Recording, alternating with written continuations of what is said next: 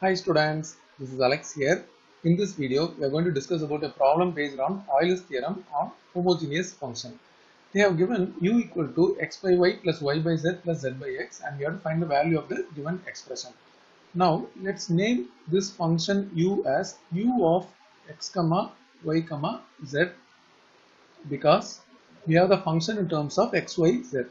Now we have to replace x as tx, y as ty, z as tz.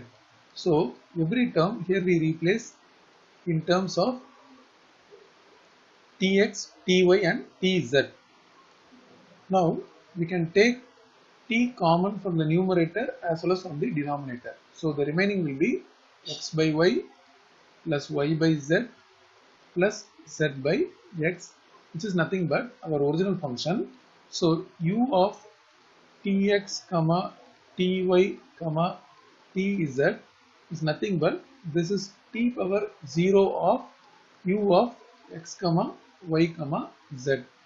From this, it is very clear that it is a homogeneous function of degree 0, degree n equal to 0.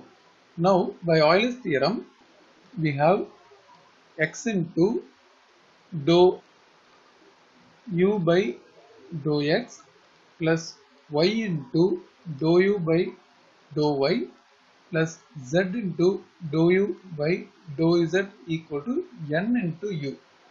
Since n is 0, it is 0 into u, which gives 0.